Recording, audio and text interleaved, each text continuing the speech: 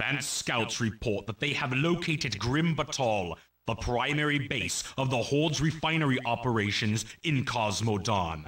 Seeing a chance to strike a decisive blow against the Horde, Lord Lothar has ordered that you infiltrate Grim Batal and put an end to all Orcish activity there. Once Grim Batal has been destroyed, Lothar believes that the Orcs will have no further use for Cosmodon, thus pulling their forces back to the mainland of Azeroth. Victory could secure the shores of Lordaeron and greatly impede the Horde offensive.